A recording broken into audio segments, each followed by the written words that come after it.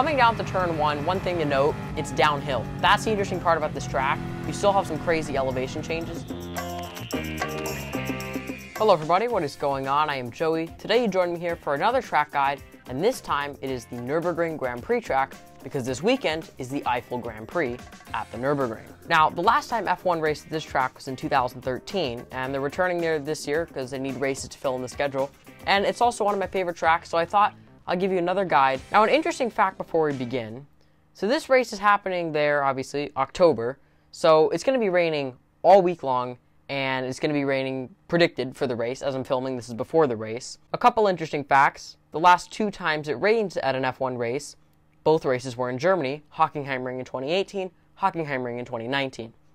Another interesting fact, you might remember, last time it rained, Mercedes completely destroyed their home race, but then the race before that, they got a 1-2 finish. Anyways, let's get into the video. So starting off a lap at the Nürburgring, it's not too bad. This is the Grand Prix track, not the Nordschilife, in case you were wondering.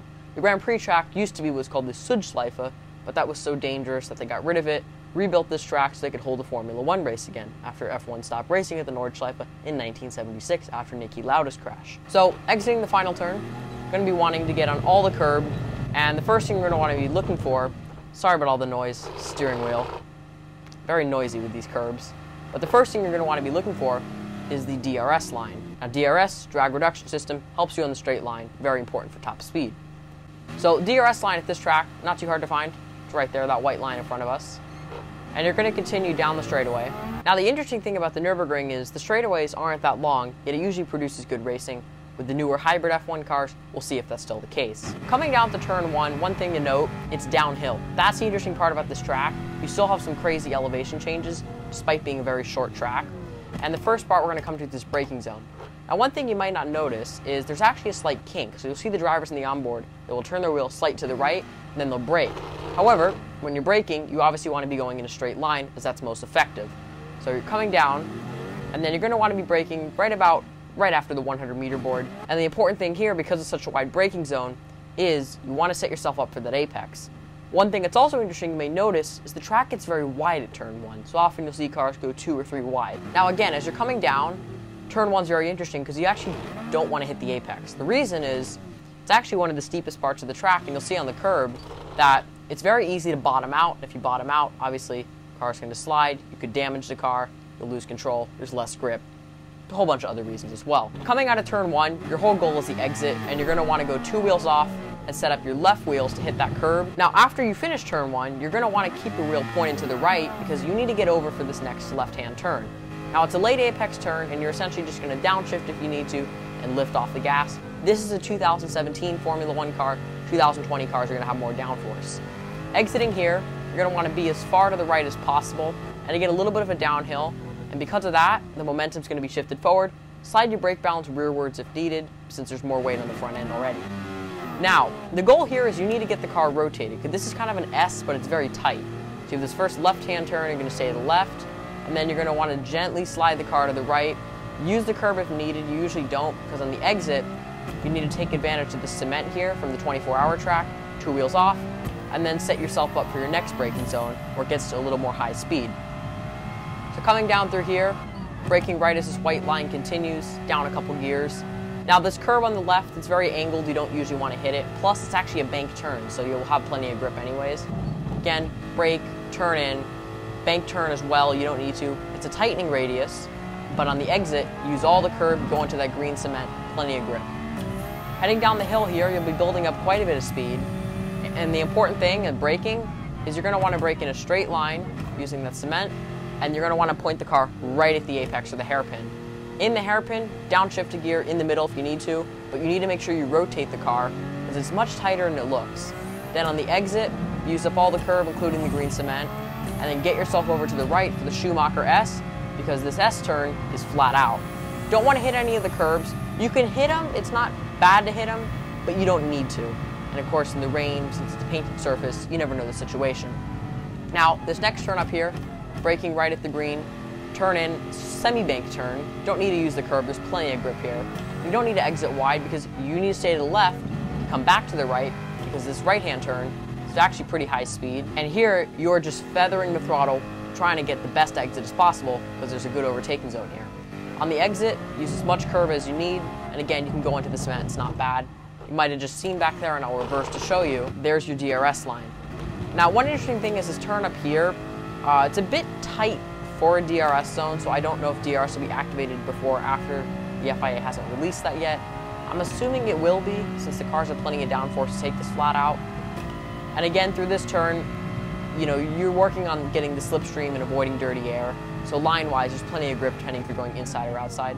Uphill turn, so you can slide the brake balance forward since the car has all the momentum shifted on the rear, since the weight is there. And through here, you're braking for this chicane. Now this chicane a lot of drivers love, including me, because it's just a decent overtaking zone. But the important thing is you want to attack these curbs, and these curbs are much harder than they look. The first part of the curb, and I'll shift to the front view, is you'll see it's completely flat, so you can easily attack the curb. The second part, though, is what I call a semi-sausage curb. Now, it's not quite a sausage curb because it's not that full, rounded, yellow or orange surface that if you hit, it'll just jerk the car. But you'll notice it's definitely not flat. It's going to upset the car. So you're going to want to be as precise as possible, but you don't want to run it over. However, if you get the wheel slightly on it, it might help rotate the car. We'll see this weekend drivers experimenting to see what's the quickest line. So you're going to attack it on the left, and then this next right hand, exact same style with the curb. So attack the curb there. On the exit here, get on the curb if you need to, but most car setups you won't need to. Now, this next area is a decent spot to overtake, but you have to keep into account there's the next DRS zone, so it's not always smart to overtake here. However, this hairpin up here is a very interesting last turn. So you turn in, and it's actually wider than you think, but you don't necessarily want to get near the apex. Reason is, it's all about getting that perfect angle on the exit because you can use the whole curb and kind of ride on it. It's a decently flat curb. And then from there, get back on the DRS, and that's a lap at the Nürburgring Grand Prix track. So now I'm going to show you a hot lap of the track so you can see what it's like at full speed.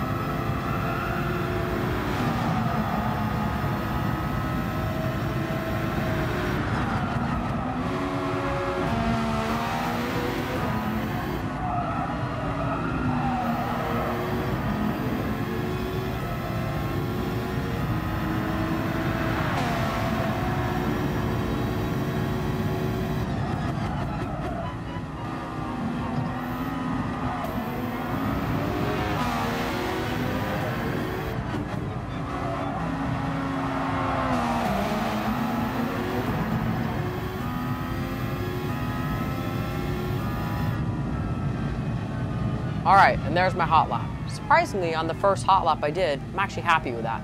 Could I have gone faster? Yes, and a couple practice laps I was doing before I got in the 132s. But just as a general reference, I think that's a good enough lap.